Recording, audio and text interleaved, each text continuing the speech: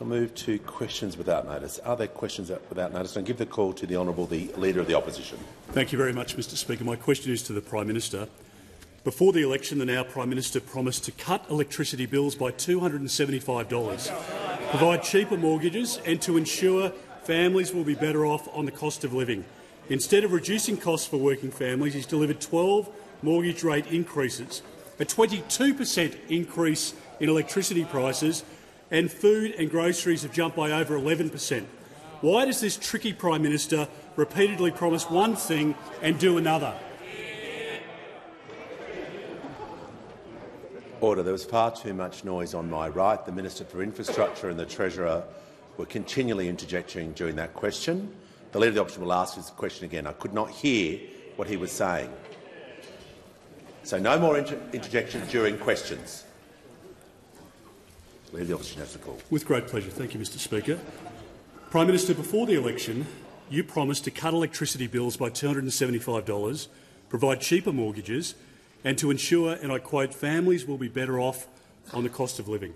Instead of reducing costs for working families, he's delivered 12 mortgage rate increases, a 22% surge in electricity prices, and food and groceries have jumped by over 11%. Why does this tricky Prime Minister repeatedly promise one thing and do another?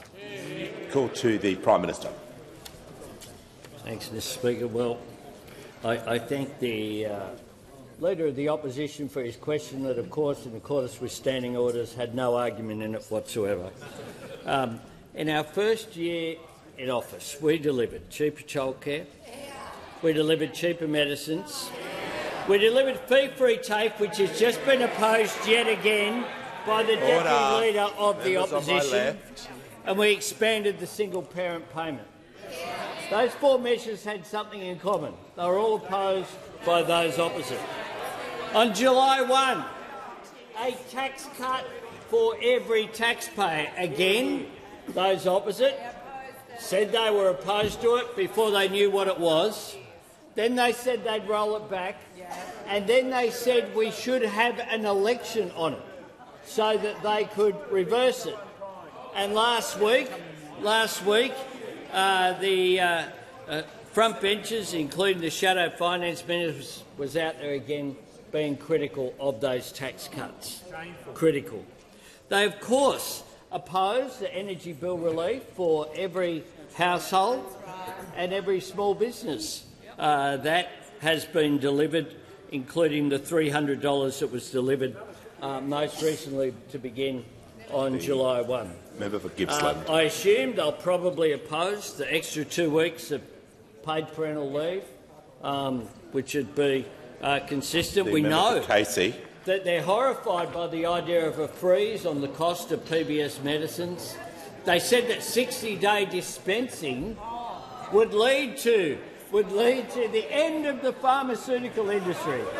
No chemist would be there.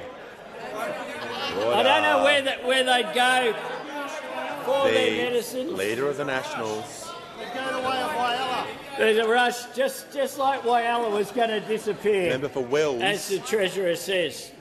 And we know as well that they've opposed all of the wage increases for those people on the minimum wage. We know that the first increase, that $1 coin that was raised during the election campaign, that they said it was loose. They said it would have devastating consequences. And, of course, we know today that over the last year, wages have increased more than inflation, meaning that is a good thing. That is a good thing for working people.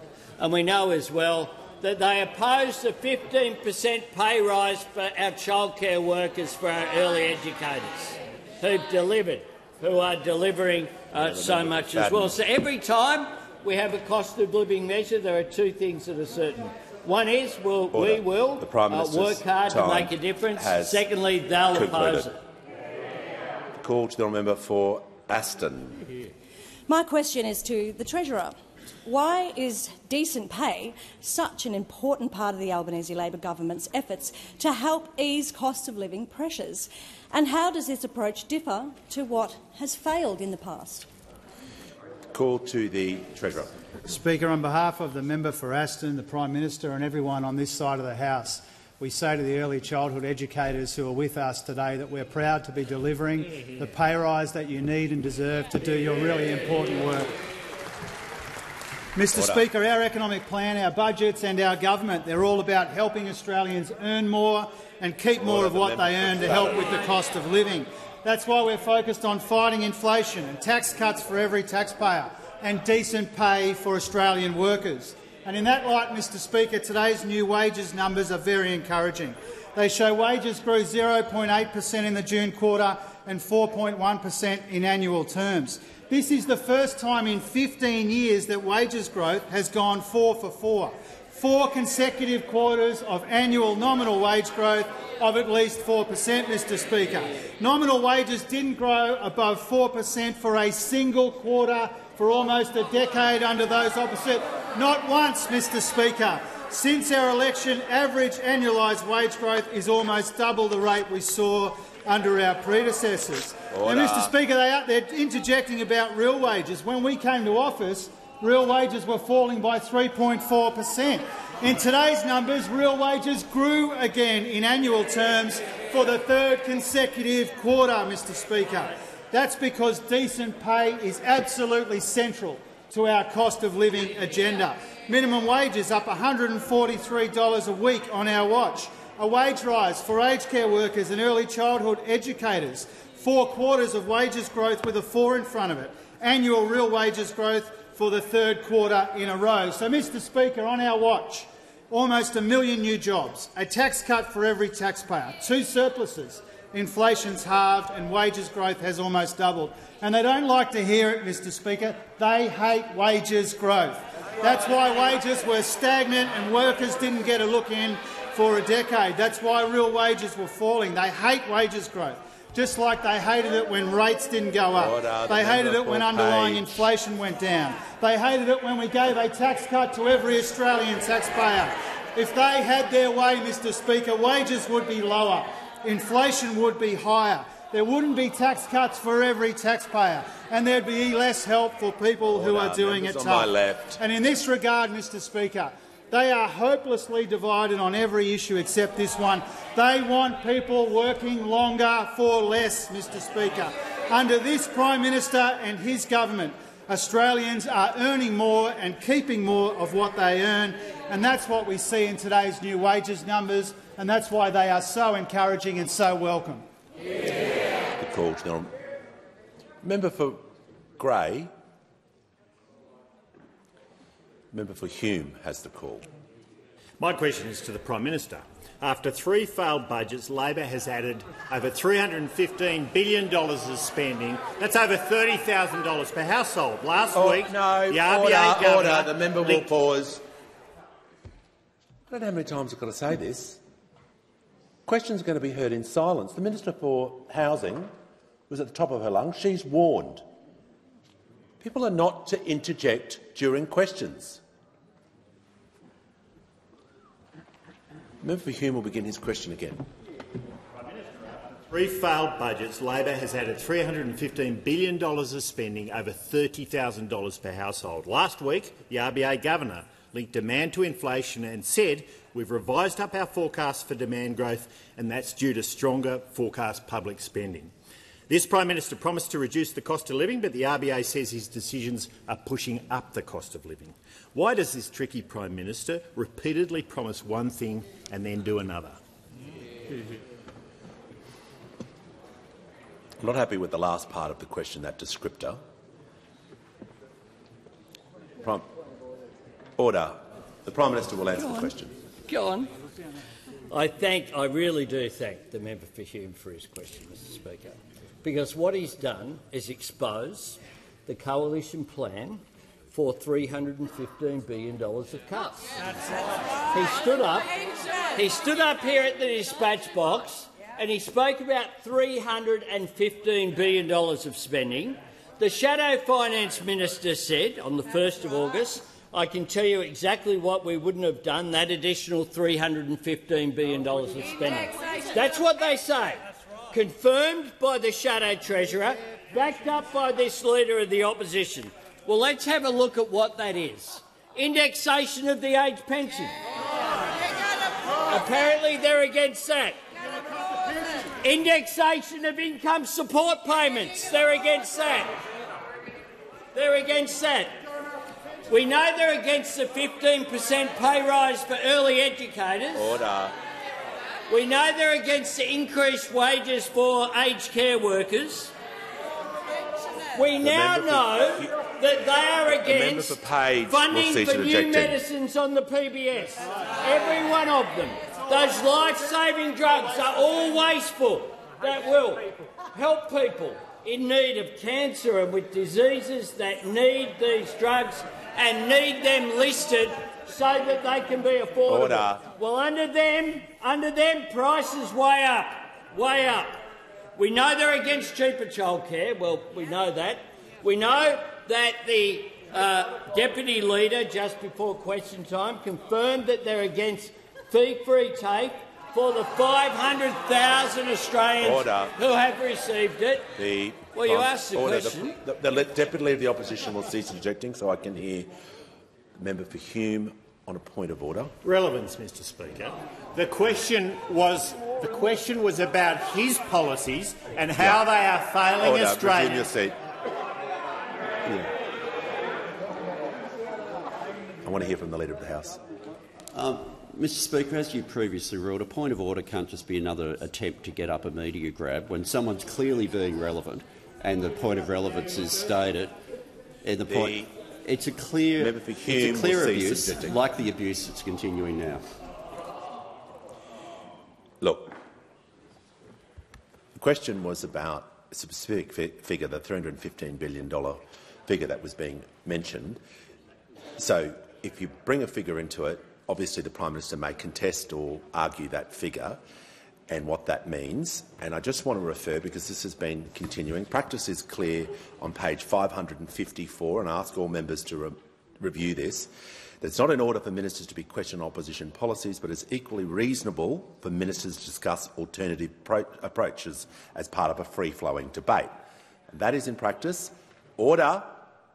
Speaker Smith in 2015 adopted the same process as Speaker Andrew did in 2000 and had allowed debate on alternative approaches.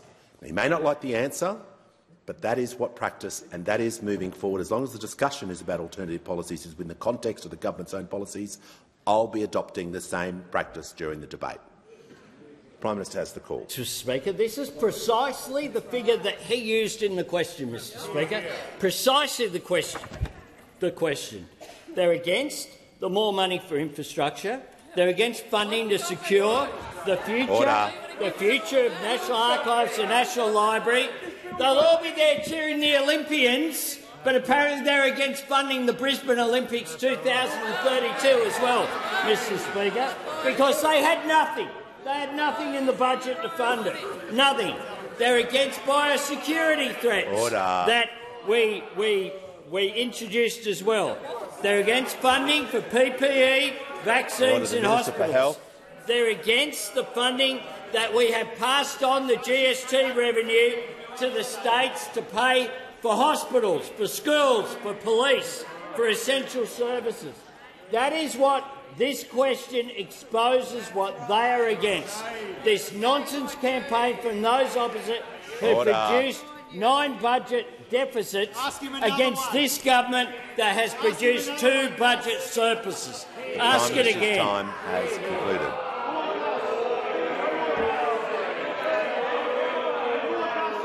Order. The Treasurer will cease interjecting. The member for Hume will cease interjecting. The House comes to order. We'll hear from the member for Chisholm. Thanks so much, Speaker. My question is to the Minister for Education. What has been the response to the Albanese Labor government's decision to lift the wages of early childhood education and care workers? Good. Call to the Minister for Education. Thanks, Mr Speaker, and can I thank the fantastic member for Chisholm for her question.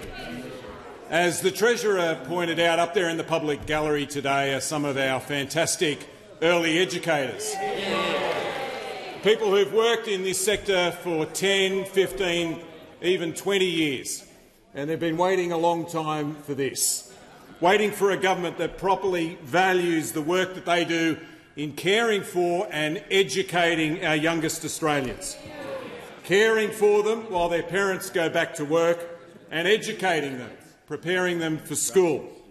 And they deserve more than our thanks. They deserve a pay rise. And that's what we're doing, a 15% pay rise for the more than 200,000 early educators, including the workers that are in the gallery today. The fact is, more often than not, they're women. 95% of our early educators are women. In addition to the 15% pay rise, we're also putting in place a fee cap to keep prices down for the more than 1 million parents who rely on the work of these essential workers. Mr Speaker, when I first got this job, I spoke to my cousin Karen, who's an early educator.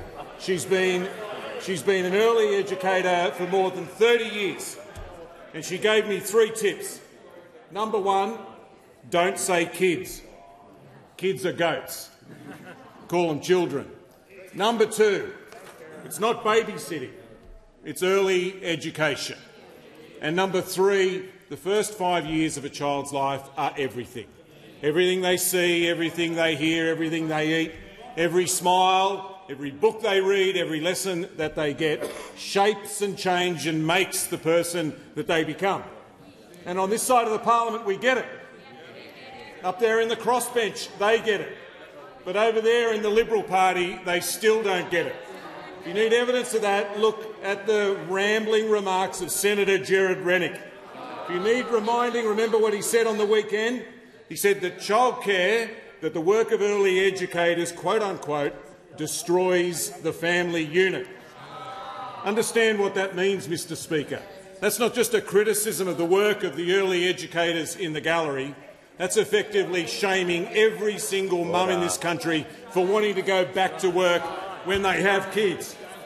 At the last election, less than 1 in 3 women voted for the Liberal Party, and now you've got Liberal senators effectively shaming Australian women, saying that early education destroys the family unit.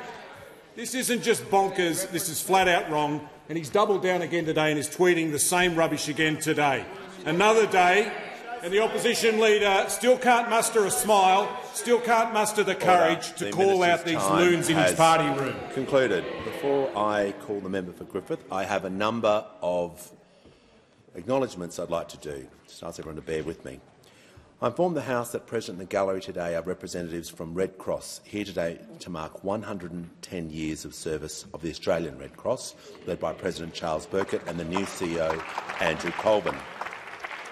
I'm honoured to inform the House that present in the gallery today are delegates from the Australian Political Exchange Council's 19th delegation from Japan, led by Mr Huazaki Fuji. And I'm honoured to inform the House that present in the gallery today is a member of the Indonesian House of Representatives, Ms Sarasa Wahati Johona Johnhati Ko Suma, along with the Indonesian parliamentary delegation led by Mr Ravinda Erlangga. And also in the gallery is a delegation from Fiji, participating in the Integrity and Excellence in Public Governance Masterclass 2024, led by the Honourable Rachel Nolan, Professor Ken Smith AO. And also in the gallery is members of the Beyond Broncos Emerging Leaders Program. On behalf of the House, welcome to you all. Give a call to the member for Griffith. To the Housing Minister. Yesterday, the Minister apologised for referencing Treasury modelling on build-to-rent that did not exist, then seemed to claim the 160,000 figure came from Property Council modelling of Labor's scheme, which is also not true. In fact, the Property Council says Labor's plan won't build any extra housing. Experts say build-to-rent overseas sees big corporate landlords use rent maximisation strategies by algorithmically coordinating rent hikes and keeping properties vacant to drive up rents. Why does Labor want to give money to developers to hurt renters and drive up rents? Order. Order. When the House comes to order, we'll hear from the Minister for Housing and the Minister for Homelessness. Thank you, Speaker. And I have to say I'm not surprised by the nature of that question. I mean, doesn't it say it all? Questions like this are not going to help us build a single new home for a single person in our country. And I want the Parliament to really hear this. Labor has a $32 billion Homes for Australians plan that we are implementing. And when we think about what we are doing in this policy space, we're thinking about these childcare workers who are sitting up in the gallery here. Those are the people that have every entitlement to deserve the support of government to own their own home. We are thinking about homes for Australians, not silly debates in Parliament House like other parties in this parliament. Now, Speaker, let me say a little bit about this build-to-rent scheme which is in the Senate at the moment, a really core and integral part of Labor's commitment with the states and territories around this country to build 1.2 million homes desperately needed by Australians. Speaker, I spoke to the parliament yesterday about some of the terrible implications for the housing shortage that we have in this country. Speaker, we have got millions of Australians whose lives are fundamentally affected by the fact that they cannot get the housing they need. The answer to this problem, to the rental distress, to the housing unaffordability, to the rise in homelessness that we are seeing, is that we need to build more homes. And that's why our government has supported this ambitious target to build more homes for Australians. Now, Speaker, when we look at our rental market in Australia, there's a really unique difference between the way we're doing things here and what we see overseas. One of those differences is that we do not see this particular type of rental, build-to-rent, as it's known in the sector. Now, we want to assist Australians to have lots of different rental options. What the research shows, what the experts shows, is that the scheme in the Senate will build more homes. There is dispute about how many homes, but it will be tens of thousands of additional homes.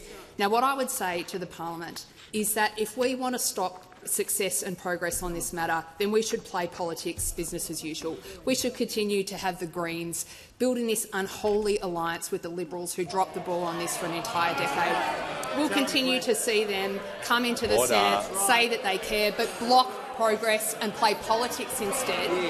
And I can tell you that through all of this debate, our government will have a single focus: more homes, more affordable housing for more Australians, and that's our commitment to our citizens. Give the call to the member for Bendigo. Thank you, Speaker. My question is to the Minister for Early Childhood Education. How is the Albanese Labor government recognising the skilled and professional work early childhood education and care workers do to help our youngest Australians to grow and thrive? What approaches to early childhood education has the government rejected? Call to the Minister for Early Childhood Education and the Minister for Youth. Thank you, Speaker, and I do thank the amazing member for Bendigo, not just for her question but for her continued advocacy and her tireless support for the early childhood education and care sector. Mr Speaker, early childhood educators and workers deserve a wage that reflects their professionalism, that reflects their qualifications, the quality of education and care that they provide, and that recognises the valuable contributions they make to our economy and, importantly, to the well-being of Australia's children. And today, as the Prime Minister and the Minister have pointed out, we're joined in the gallery by some early childhood educators. And on Thursday, when the Prime Minister announced a 15% increase in the wages for early childhood workers, there were tears of joy and tears of relief. And that's because early childhood workers have, for too long, asked something very simple. They've asked to be valued. They've asked to be recognised by the government, just as they are by the parents who entrust them with the care and education for their children. Not a big ask. Not a big ask at all.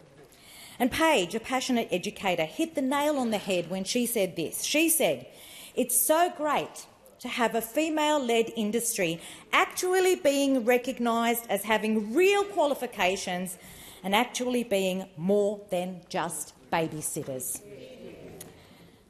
We are educators who help develop children, and the first 5 years are so crucial for them, so it's actually nice to be recognised for what we are trying to do. They're the words of Paige.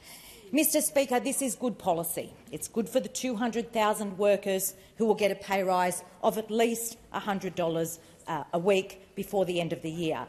It's good for the 1.2 million parents and families who will be assured that fee increases are capped. It's good for the economy, and it's good for children. It really is a no-brainer. Really is a no-brainer.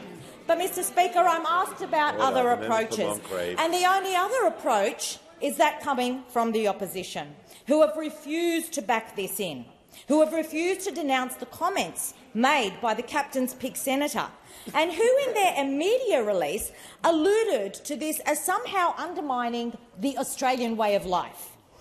Well, I would like to see those opposite turn around and look the workers in the eyes and explain to them why they think they don't deserve a pay rise and what they mean when they reference an Australian way of life. The opposition wants to make this all about ideology so that they can continue to denigrate and ignore the important contribution of our early childhood educators and teachers and the importance that they make to child well-being. And I'll finish in the words of Lisa, who said, "I can stay in the job I love, and that is going to change a lot of lives, not just my." Call to the member for Deakin. Thanks, Mr Speaker. My question is to the Minister for Housing. Yesterday, the minister was forced to apologise after claiming Treasury had modelled your government's failed build-to-rent policy. During question time yesterday, the minister claimed some experts believe CFMEU corruption and illegality has, and I quote, "no impact on residential construction." Can the minister name those experts? Order.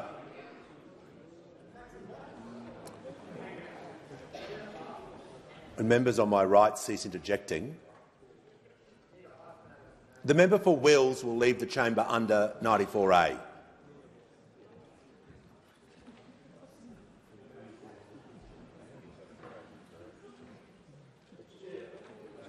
Immediately.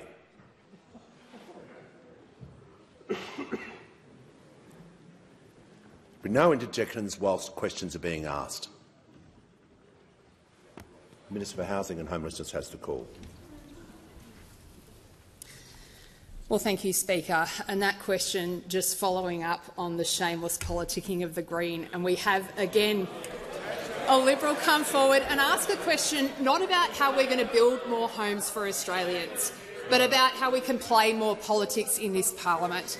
And I can tell you really clearly, Speaker, that my focus on this in this role is not about what happens here in Parliament House.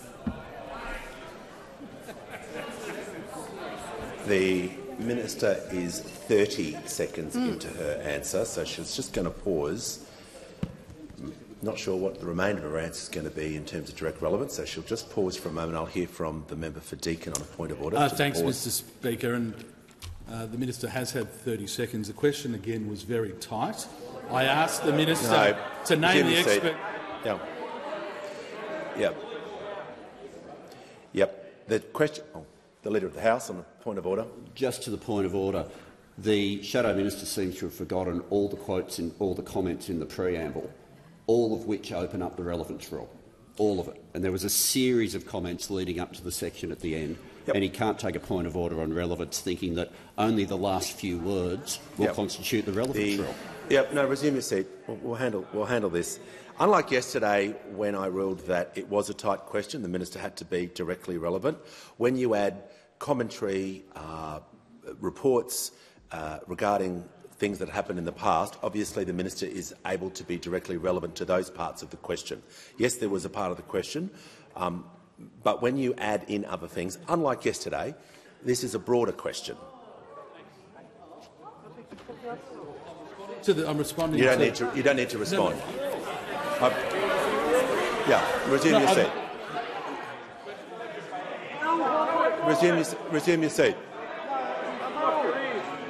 Unless it's a different point of order, I've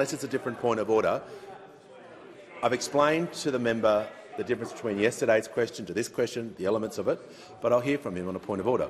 I do appreciate that, Mr Speaker. This question is similarly tight to yesterday's question. No, it's not. Resume your seat. Resume your seat. Resume your seat. So the point of order of relevance has been taken. We've ruled on that. We've made the decision. So for the remainder, 2 minutes 30, the minister will be directly relevant, and she has the call. Absolutely. Now, Speaker, I'd say again, if we continue to see this approach from those opposite, from those on the crossbench, we're never going to get the kind of traction that we need to fix this problem for Australians. we will see a change to the housing situation in our country, where we see people come together in the centre, the states and the Commonwealth working together, the different political parties around this country setting aside politics for once and actually working together on this problem. Now, I have hope for the crossbench. Those opposite, I don't hold out a lot of hope, because the truth is that we had a decade of government in this country where those opposites sat on these benches and did nothing about the housing problem in this nation. In fact, I'll just share two facts with you, Speaker. One of them is that in the last 5 years that the Coalition were in power, the housing ministers around this country didn't meet a single time. 5 years, they didn't meet a single time. And I'll tell you one more, Speaker. No, the member for Deakin is warned. He has asked the question. He's going to remain silent. And if he interjects one more time, he won't be here for the remainder of the answer or question time. Thank you, Speaker. And I'll tell you one more. You've seen, led by our Prime Minister, for whom secure housing was an indelible part of his journey to the Prime Ministership of this country, we have brought the Commonwealth back into the housing discussion. Now, Speaker, we spent and invested more on housing in just our last budget than the entire 9 years of the Coalition were in power, Speaker. They have no credibility in this debate, and this question does not lend them a single shred further. The call to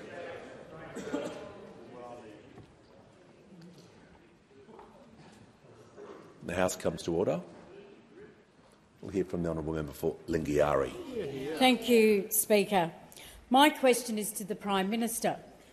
Prime Minister, how is the Albanese Labor government supporting our vital early childhood education and care workers with a pay rise, and what has been the response? The call to the Prime Minister. I thank the member for Lingiari for her question, and I also join in welcoming the early educators who are here in the Parliament House today for question time. We last week announced the increasing of workers' wages who work in the early education sector by 15%. 10% in December, $103, and then a further 5% in December of next year, adding up to $155 a week. Two parts of the deal: increased wages as well as keeping fees down for families. This is policy that's good for workers, good for children, good for families, but importantly as well, good for our economy. Because we know that accessible, affordable childcare is key economic reform. It is low-hanging fruit if we can increase workforce participation and boost productivity. It means women being able to return to the workforce earlier or work additional time, helping family budgets, making an enormous difference to our economy. It follows in the great tradition of other Labor reforms as we move towards universal provision, Medicare, superannuation, the NDIS, these great economic reforms that are good for our economy, but they're also good for our society. And I'm asked how this has been received, because we know that those opposite take a different view. And the minister today was talking about the comments of Senator Rennick yesterday, who said that it would destroy the family unit, it would brainwash children early with the woke mind virus, and we know that this is a fellow who's been supported, personally endorsed by the Leader of the Opposition. But to my surprise, Mr Speaker, the senator has doubled down. He wrote to me yesterday, Mr Speaker. He wrote to me yesterday, and it explains perhaps why he's not only against childcare provision. This is what he had to say about cost of living on behalf of the Coalition. The best way to deal with the cost of living is to repeal the financial deregulation that occurred under the Hawke-Keating government. So now we have the policies of nuclear energy in the 2040s, divestment of supermarkets. We have financial deregulation. All go. We'll just re-regulate the whole economy and that'll fix it. Don't worry about paying people properly. Don't worry about economic reform or workforce participation. Mr Speaker, how out of touch are they? The call to the member for Deakin. Thanks, Mr Speaker. My question is to the Minister for Housing. The Minister yesterday in question time claimed some experts believe CFMEU corruption and illegality has, and I quote, no impact on residential construction in the view of some experts. Can the minister name those experts? Call to the minister. Order. Give the call to the Minister for Housing and Minister for Homelessness. Thank you so much, Speaker. And I would just say to the member opposite, I'm not sure the point he is trying to make here. If he believes that the CFMEU are driving up residential construction costs, Speaker, I'll allow you to call the House to order. The member for Moreton and the Leader of the Opposition will cease interjecting. The member was heard in silence, and the minister is going to be given the same courtesy. Shows the call. Speaker, if the member opposite believes that the CFMEU is driving up residential construction prices, then why are the Liberals not helping us clean up this union in the Senate? Now, Speaker, whatever your view about this, the policy fix is the same. We have a union that's a problem, and our government is taking steps to fix it, and the Liberals are trying to stop us from doing it. The minister will pause. The member for Deakin on a point of order. Thanks, Mr Speaker. Point of order is on relevance. This was, under your instructions, a very tight question. There was nothing expansive about the question.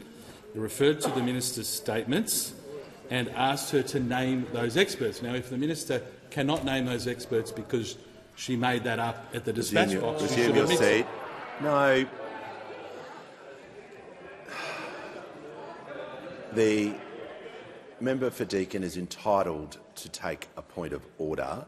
He is not entitled to then add extra commentary to the point of order. That is an abuse of the standing orders. He is on a warning. He will now leave the chamber under 94A. Member for the Chief Government Whip. My question. No. Just the Chief Government can resume his seat. Has the minister concluded her answer? Minister in continuation, then. Order. Thank you so much, Speaker. And isn't the air just feeling a little bit fresher in here now without the member for Deakin in the chamber? Not for the first time, Speaker. The member for Deakin is making absolutely no sense. If he is concerned about the impact this union is having on residential construction prices, then he can go into his caucus room and talk to his senator colleagues about helping our government clean up this union. Speaker, whether... Order. What's up with these guys today, Speaker? Order.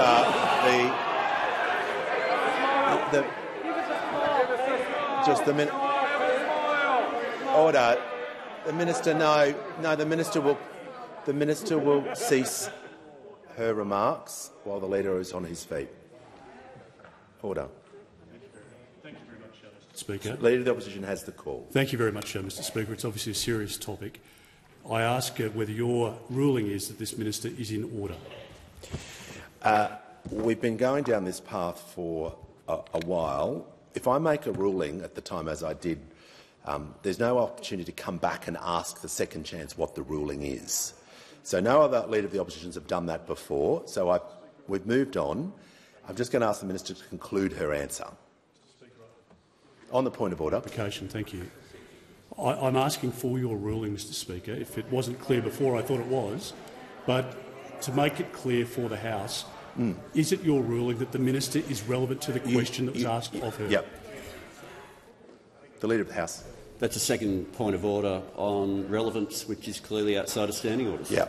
Just so I'm clear to the Leader of the Opposition, you don't have standing to raise another point of order on clarification of a ruling. It's never happened before in practice. I understand what you're trying to do. You're trying to get me to go back in time to say what was your ruling, clarified it. Sure. We'd already made it. So when I dealt with the member for Deakin, if you were not happy with the way I handled that, you wanted to move something on that, you could have done that. It doesn't enable you to do that in the future. We've done this a couple of times, so just for the clarity of the House, when a ruling is made, that is the time to take action, not to then wait a couple of minutes or 30 seconds later to go, I seek your ruling, what was your ruling? Okay? The Minister will conclude her answer. Thank you, Speaker, and I regard these continuous points of order as a real mark of success, a great compliment from those opposite. Thank you so much, fellas. Thank you so much. The Minister's just going to Speaker, conclude her answer just without in concluding, commentary. I would say, Speaker, that it's very clear what's going on here. The Coalition are in the parliament again, and they are playing politics within an inch of its life. If they cared about costs in residential construction, as they claim to do, they should tell their Senate colleagues to go into the Senate and help our government clean up this sector. Order. House comes to order. We'll hear from the Chief Government Whip. Thank you, Speaker. My question is to the Minister representing the Minister for Employment and Workplace Relations. What action is the Albanese Labor government taking to clean up the CFMEU?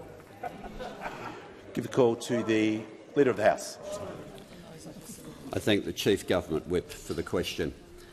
The number one job of any union is to protect its members and to look out for their interests. The reported behaviour from the construction division of the CFMEU is the opposite of this, and the government has zero tolerance for violence or thuggery or intimidation. Order. No, members on my left. The best way to deal with this is by putting the union into administration. We made clear that we would support an application from the regulator, the General Manager of the Fair Work Commission, and we would intervene in support of an application for the union to be put into administration. We also made clear that if the union in any way resisted that application, we were willing to legislate. It's clear that the union has not agreed with what was put forward in the federal court, and therefore we are legislating. There are effectively two groups that have been seeking to delay administration. We always presumed there would be the lawyers from the CFMEU. We hadn't suspected there would be the senators of the Liberal and National parties.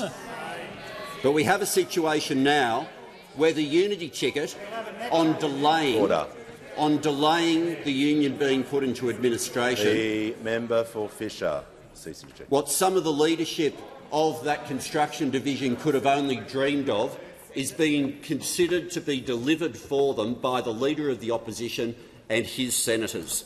The impact of administration is that the government's bill will ensure a clear pathway for an administrator to take charge of all branches of the construction division of the CFMEU for up to 3 years, to review individual union officials and determine whether or not they should retain their position, to examine how money is being spent and whether money being spent is in the best interests of members. Legislation puts obligations on officers, on employees and professional advisers to cooperate with the administrator to access all assets, all property and documents for the purpose of the administration. If you had deregistration, though, the entire leadership would remain in place. Because of laws that were changed under work choices, their capacity to appear before the Commission would remain constant. There is an opportunity now where, if we want to clean up this organisation, the legislation is before the Parliament and it should be passed. Give the call to the Deputy Leader of the Opposition. My question is to the Prime Minister. On Insiders recently, when asked about establishing a Makarrata Commission with responsibility for truth-telling, the Prime Minister said, well, that's not what we've proposed. But on election night 2022, the Prime Minister promised to implement the Uluru Statement in full, the Voice, Truth-Telling and Treaty, and repeated that promise on more than 34 occasions. Why does this tricky Prime Minister repeatedly promise one thing and do another? The Prime Minister has the call. I thank the Deputy Leader for her question. The theme of this year's festival at Garma which was broadcast, even if you weren't there and didn't make the effort, anyone in the coalition, to actually sit down and engage, was Fire, Strength and Renewal. Strength, the commitment from First Nations people to deal with the trauma that many of them feel from the defeat of the referendum, which is very real, regardless of where you stood on that issue. I would have thought that it was appropriate to have some respect for the family of Yunupingu. It was Jawa who has taken over the leadership of the Yolngu people, the brother of Yunupingu, who was farewelled just a year ago. A great Indigenous leader and someone who was responsible, probably more than anyone else, for the Uluru Statement from the Heart. What we did was to acknowledge, as the incoming minister has done, the need to reach out. It's going to be difficult to take a point of order on relevance here when the Prime Minister is framing his answer, obviously, around where he made the statements. Anyway, the Deputy Leader on a point of order. Mr Speaker, it is a question on relevance because the question was about the Prime Minister's statements about Makarrata, and he hasn't mentioned this at all. Well, I'm not sure where. I won't be accurate about where the statements were made, but I'm assuming the Prime Minister talking about where he made the statements, which was at the festival on the interview, but he can explain that to the House. So just make sure that his comments when he's talking about his position about the policy topic is being directly relevant, so we'll make sure he continues on that standing order. To the statement I was asked about, a statement that I made at the Garma Festival, and I'm talking about the Garma Festival, and that was where I made it. And at that festival, we talked as well with First Nations people about a new pathway towards how we close the gap. The new pathway was all about economic empowerment, trying to search for a way to achieve what I would hope everyone in this chamber wants to see achieved, a closing of the gap in education, a closing of the gap when it comes to health, a closing of the gap when it comes to life expectancy, when it comes to order. All of... The Deputy Leader of the Opposition has asked a question. Just going to have silence for the remainder of the answer. Thank you, Mr Speaker. Now, I don't quite understand how any of these comments can draw partisan interjections, because one of the things that Senator McCarthy has said yesterday in the Parliament, we learned from the referendum and the pain and hardship that created to First Nations people in this country was the fact there was no bipartisan support. She went on to say that we want to walk down the pathway of trying to get maximum support for an objective that we as a nation, like the referendum was held, the yelling has to stop, and we need to work on ways in which we can achieve better outcomes. And that is the focus of my government. Concluded. Call to the honourable member for Swan. Thank you, Mr Speaker. My question is to the Minister for Resources and Northern Australia. How is the Albanese Labor government delivering a future made in Australia by supporting our critical minerals industry, and what is standing in our way? Call to the Minister for Resources and the Minister for Northern Australia. Thank you very much, Mr Speaker, and I thank the very hard-working member for Swan for that question. A future made in Australia will be built on the most significant budget for the resources sector in a generation, including a 10% production tax incentive credit for critical minerals valued at over $17 billion. This production tax incentive will drive investment in processing critical minerals onshore here in Australia and ensure that Australia gets a greater share of the benefit of adding value to our vast mineral resources. It will help create well-paid jobs, opening up training pathways and protect our sovereign capability. We will make more here in Australia and help the world to decarbonise. And I'm asked, Mr Speaker, what is standing in the way? Well, you don't have to look too far. It is, of course, the Liberals and the Nationals opposite. It took mere minutes for the Coalition to reject this industry-supported incentive on budget night earlier this year, but apparently, of course, the opposition leader is now changing his tune, and according to some reports in the media, a new package is shortly on its way. But we know Western Australians, and indeed all Australians, can't really believe a word that is said from those opposite. And as we know, the Leader of the Opposition says one thing on the West Coast and a completely other thing here in Canberra on the East Coast. In the absence of any coherent policy or any way to explain their failure to support the critical minerals industry, the Opposition Leader simply says, as the Minister for Science and Industry observed yesterday, we'll have more to say. Well, that may be a pithy catchphrase. It would be far more useful for the critical minerals sector if the Leader of the Opposition simply said yes to production tax credits. But of course the Leader of the Opposition can't say yes, because while he's in Perth trying to fool Western Australians, the Shadow Treasurer is here on the East Coast opposing production tax incentives and calling it welfare for billionaires. Well, this is a class warfare I did not expect coming from the opposition. The Coalition are also at odds with their state colleagues in Western Australia. Libby Medham, the Leader of the Liberals, and Shane Love, the Leader of the Opposition and Leader of the Nationals, have joined our Labor Premier Roger Cook in backing the production tax incentives. And the Coalition is surprisingly also at odds with industry, despite claiming to be their great protector. And of course, they were once so enthusiastic about the resources sector, they had two ministers for resources. But now it's an even bigger mess. Now they're in opposition than when they were in government. Of course, we can't forget the time they tumbled the resources portfolio right out of cabinet, so the Nationals could have their little argument about who was going to be their leader. So instead of supporting PTCs, they say all sorts of things about the policies of the government. What they need to say is yes to reduction tax credits, because it's what the industry has called for and it's what this government will deliver, a future made right here in Australia. His time has concluded. Give the call to the honourable member for Mackellar. My question is to the Minister for Health. Australia has been a world leader in protecting our young people from smoking and vaping.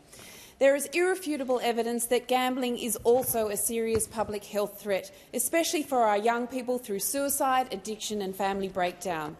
The public health community is united in their call for a complete ban on gambling advertising. As the Health Minister, will you heed the public health community's call and support a full ban on gambling advertising to protect our children from being preyed upon for profit? Call to the Minister for Health and Aged Care.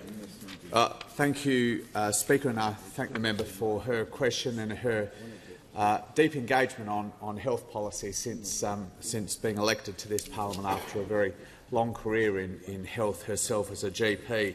As I think the member knows and other members in this parliament know, the issues that she has raised in her question are being led in terms of a government response by the Minister for Communications and the Minister for Social Services, but I am happy to give a perspective from our position in health.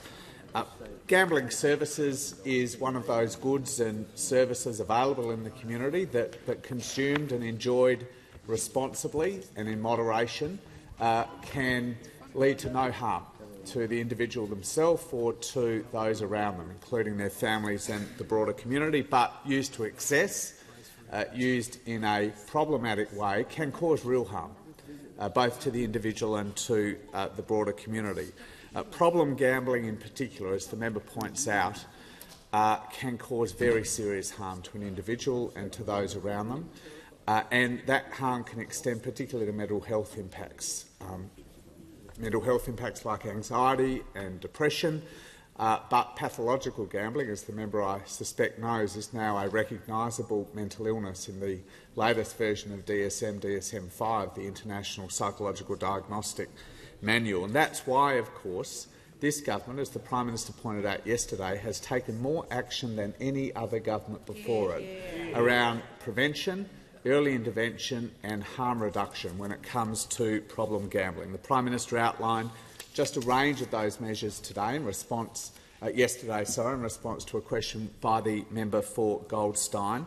They are very significant, and in 2 years they are way more than any government, Labor or Liberal, frankly, has ever delivered in this parliament before. I'm not going to go through all of them. They are very significant. I particularly want to refer to BetStop, though, which I think is the most significant harm reduction measure ever initiated in this parliament. But as the Prime Minister also said yesterday, getting to the heart of the member's question around advertising, the Prime Minister did say that the status quo regarding the saturation of gambling advertising, particularly where children are exposed to it, is untenable. And as he also said, the government is working through those issues, and that work is being led very appropriately by the Minister for Communications and the Minister for Social Services. The call to the honourable member for Pearce. Thank you, Mr Speaker. My question is to the Treasurer. Why are production tax credits a central part of the Albanese Labor government's Future Made in Australia plan, and what are the obstacles to their implementation? Thank you. Give the call to the Treasurer. Thanks, Speaker, and thanks to the member for her characteristically perceptive question and for being a great voice out of the West here in the National Parliament. Mr Speaker, our focus is on easing the cost of living and fixing the budget and also strengthening our economy. And that's why we're investing $22.7 billion in a future made in Australia to create more jobs and more opportunities right across the country. And this is all about maximising the economic and industrial benefits which will come from the big global shift to net zero emissions. And the biggest part of our plan is tax breaks, and that's deliberate because a future made in Australia is all about attracting private investment, not replacing private investment. We know that the global energy transformation represents a golden opportunity for Australia, and our production tax credits will help us make the most of that opportunity. They'll incentivise investment in renewable hydrogen. They'll boost production of refined critical minerals. They'll create new jobs in new industries and also leverage our traditional economic strengths. Now, Mr Speaker, everyone on this side of the House wants Australia to grab these opportunities. But once again, those opposite have collapsed in a shambolic and humiliating heap, this time on production tax credits. Now, in this instance, Mr Speaker, the Shadow Treasurer has been uncharacteristically clear. For example, on the 14th of May, he said we don't support the $13.7 billion of production tax credits. On the 15th of May, he called it handouts for billionaires. On the 8th of August, he said we've been very clear we don't support the production credits. I don't know how much clearer you can be, he said. He's so certain, Mr Speaker, that he's already counting them as a saving in his budget, which makes him about $300 billion short. Now, Mr Speaker, to be fair, the Leader of the Opposition also called them corporate welfare. But in Kalgoorlie, as the Resources Minister said, he changed his tune. And today we read that the Opposition Leader has hinted at a rethink. Mr Speaker, if you listen closely, you can hear the familiar sound of the Shadow Treasurer getting rolled again. Mr Speaker, he has humiliated the Shadow Treasurer and he has torched whatever is left of the Shadow Treasurer's credibility. He's rolled him on stage 3 tax cuts, migration, super for housing, supermarkets, and now they are deeply divided on production tax credits, Mr Speaker. This side of the House has a plan for a future made in Australia. That side of the House is an embarrassing shambles, divisive and divided in the 3rd year of a 3-year term, and still no coherent view about production tax credits, still no costed economic policies, and still no economic credibility. Give the call to the Manager of Opposition Business. My question is to the Prime Minister. Have you ever committed to establishing a Makarrata Commission? Order. Give the call to the Prime Minister. I thank the member for Bradfield for his question. Now, the member for Bradfield, when it comes to Indigenous affairs, does have an interest. He's so interested He held 2 forums during the referendum, one for yes and one for no. That's how interested and committed he is, Mr Speaker, to advancing the interests of Indigenous Australians. I refer to my previous answer. I outlined at Garma a plan for economic empowerment. I'm outlining practical plans for housing, $4 billion for remote housing. We have an agreement through the schools agreement in the Northern Territory to lift people up on education. The Prime Minister is going to pause so I can hear from the Leader of the Opposition. Thank you very much, Mr Speaker. It obviously is on relevance. It couldn't possibly be tighter. It was direct, and it deserves an honest and straightforward answer from the Prime Minister, which has escaped him so far.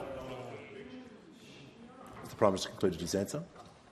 Well, he's 40 seconds in. Thanks. Order. The Leader of the Opposition. The Leader of the Opposition will cease interjecting. He's taken the point of order. And just order. The Deputy Leader of the Opposition. Just going to remind all members. Order. I'm going to just remind the Leader of the Opposition and all members. Reflections on a members is highly disorderly. It goes both sides. So Standing Order 90. Just remind people about that standing order. You're entitled to make a point of order, but I just ask members not to reflect on members. Well, the Prime Minister is 40 seconds in. He's going to have to, for the remainder of his answer, be directly relevant. Finished. The Prime Minister will continue. Mr Speaker, when it comes to Makarrata, of course, means coming together after struggle. One of the things that we are doing, of course, is consulting post-referendum. Order. The Leader of the Opposition. As you expect us to do, from a bloke who was responsible for questions being asked saying that interest rates would be determined by the Reserve Bank if the referendum was carried last year. Speaks about an honesty when it comes to Indigenous affairs. Mr Speaker, what we will do is consult. That is what we are continuing to do. We're consulting, but we're also putting out there a range of ideas that I would hope could get the support of people in this parliament across the board on economic empowerment, on opportunities for job creation. We have the beginning of the remote jobs plan as well, taking the old CDP and creating real jobs with real wages, with real training for Indigenous people. That is precisely what we want to see to advance the interests of Indigenous Australians. Give a call. Order. When the House comes to order. Leave from the member for Hasluck. Thank you, Speaker. My question is to the Minister for Agriculture, Fisheries and Forestry. How is the Albanese Labor government's Future Made in Australia helping to unlock the potential of Australian grain growers, and what could be standing in the way? Call to the Minister for Agriculture, Fisheries and Forestry and the Minister for Small Business. Thank you, Mr Speaker. And I do want to thank our terrific member for Hasluck and her support for the grain growers in Western Australia and her home state and indeed around the country. Because, of course, she understands that the grain and the oil and seed producers are world-class innovators, and they are indeed innovating. It was terrific to be at an event that they hosted in Parliament House last night together with the Minister for Infrastructure. Mr Speaker, it's no surprise that the member is excited about our Future Made in Australia and what it can mean for grain and oilseed producers. Indeed, Labor's Future Made in Australia plan will help maximise the economic benefits of the move to net zero, and one of the priorities of the Future Made in Australia is the development of Australian low-carbon liquid fuel industry. And this is something that's already happening overseas, Mr Speaker, and it's happening with Australian grain and oilseeds overseas. 60% of canola exported to Europe is used to produce biofuels. 60% of our canola that's exported is used to produce biofuels. And whilst our agricultural trade is critical to the industry, Labor wants these jobs and innovation here in Australia as well, Mr Speaker. We want more opportunities for our producers both here and overseas. That's why our Future Made in Australia plan will see more of the produce staying onshore, being transformed right here, into sustainable fuels for Australians, Mr Speaker. Order. We saw in our recent budget $1.7 billion in the Future Made in Australia Innovation Fund, and this will support the development and production of low-carbon liquid fuel pathways here in Australia. This will help the potential of tens of thousands of grain and oilseed growers around the country, creating more jobs and unlocking the potential of local industries, often in regional communities around the country, Mr Speaker. And GrainCorp, of course, has stated, and I quote, "An Australian renewable fuel refining industry will build a valuable new domestic market for our nation's growers and feedstock producers, with the benefits flowing onto regional communities and consumers." Now, that is GrainCorp about the industry's potential with the future made in Australia, Mr Speaker. And who could argue with that? Well, apparently those opposite are arguing with that, Mr Speaker. I'm surprised that the Nats over there aren't supporting the farmers and the grain and oil and seed producers who want to turn their product into biofuels in Australia, Mr Speaker. And I'll say they should be backing Labor's plan, Mr Speaker, because it is about a sustainable future and making sure our farmers and our producers, the people doing the hard work day in and day out, that they get the benefits of the future made in Australia, as well as local communities right around the country. Call to the honourable member for Curtin. This is a question for the Minister for Communications. I understand there are AFL executives in the House today. Is it true that the government continues to water down its proposed gambling reform because of pressure from the powerful broadcast media, sports codes and gambling companies against the wishes of the Australian community? Give the call to the Minister for Communications.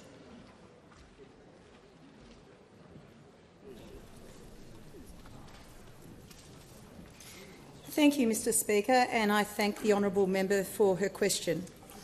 Mr Speaker, the problem is there. The problem about gambling harms, and I'm sure every member of this place is concerned about that. On the important issue of wagering advertising, I've made it clear that the status quo is untenable. The need for meaningful action is clear, and we know that Roy Morgan Insights recently showed, amongst other things, that the number of people betting on sports has doubled in the past 5 years, and 10% of sports bettors are classified at risk of problem gambling.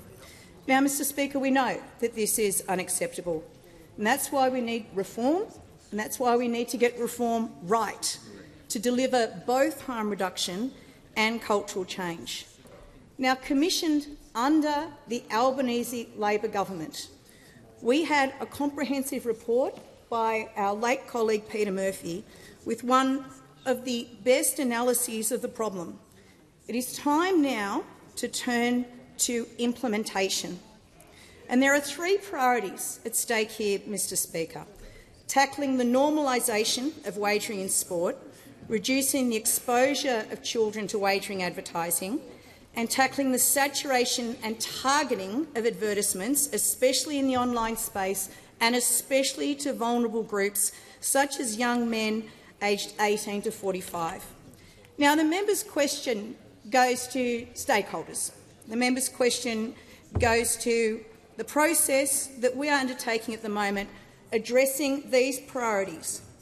Having gathered the evidence about harm in response to this report, we have assessed the impact of various options and we're consulting on a proposed model, and stakeholders are putting their views forward. And the government will continue to consult in a mature and orderly manner consistent with a proper cabinet process. Now, Mr Speaker, the member's question also contains some imputations, and I think it's important to have the facts here. The facts, for example, not assisted by some commentary, and I will quote, Teal Independent MP Zoe Daniels said Rowland had met 66 times with gambling executives in 6 months, according to documents uncovered by a Freedom of Information inquiry. And it goes on to be repeated in a quote from the member for Goldstein. She is conspiring with the sector to continue grooming young people. Mr Speaker, that is not what those FOI documents uncovered. In fact, the documents will show I met 0 times with gambling executives. And we will continue to go about this process with the facts in an orderly way. Order. Because facts are important here, Mr. Speaker. Has concluded. Order. Call to the honourable member for Newcastle. Thank you, Speaker. My question is to the Minister for Infrastructure, Transport, Regional Development and Local Government. What action is the Albanese Labor government taking to support regional Australia, including through the creation of a homegrown, low-carbon liquid fuel industry? And what kind of support is this future Made in Australia receiving, particularly in the regions? Call to the Minister for Infrastructure, Transport, Regional Development and Local Government. Thank you very much, Mr. Speaker, and can I thank the member for Newcastle for her question. And of course, she's a strong advocate not just for the people of Newcastle but for the regions overall. We do understand that there are people under pressure and people who are doing it tough in our communities. And as a government, our #1 priority is delivering cost-of-living relief through tax cuts, energy relief and through pay rises. Our policies are helping Australians earn more and keep more of what they earn. But at the same time, we are also working on new jobs for the future. That is what our Future Made in Australia policy is all about, a key pillar of which is creating a domestic, low-carbon liquid fuel industry here in this country. It will help hard-to-abate sectors, transport sectors, to reduce their emissions, while importantly creating new jobs and opportunities all the way across regional Australia. From growers to refineries, this policy is good for regional Australia, creating new income streams for farmers and new opportunities for workers. Right now, much of our farmers' feedstock, including 60% of Australian canola, is exported to Europe to produce biofuels. Supporting a low-carbon liquid fuel industry is a policy we know that's something the national parties have been calling for quite some time. We know the National Farmers Federation said in their submission on the Future Made in Australia that the NFS has long supported the development of the Australian bioenergy and low-carbon liquid fuel industries, with Australian agriculture playing an important role in the supply chain. We know that regional communities are set to benefit from this policy. It's supported by GrainCorp, by Bioenergy Australia and the petroleum industry like BP, who are working to establish a renewable fuel site in Kwinana in Western Australia, a state that is set to benefit significantly from a Future Made in Australia, not only on low-carbon liquid fuels but also on critical minerals. We know that there is already work undertaken by Ampol, GrainCorp and IFM to explore establishing Australia's own integrated renewable fuels industry in Brisbane, a really important initiative. But what we know from the nods from the National Party that they support it, that they get it, but we also know that we've got a shadow treasurer who says that this is billions for billionaires, failing to understand the importance of working with the private sector, to actually create more jobs, particularly over in the West. And now we've got the Leader of the Opposition crab-walking away when he's over in the West. You can't say one thing over in the West and another thing here in Canberra. They don't care about what happens in Western Australia. They don't care about West Australians' jobs. On this side, we are supporting local jobs, supporting the regions. On that side of the chamber, they are saying our efforts are a wasted effort. Call to the Prime Minister. I ask that further questions be placed on the notice paper.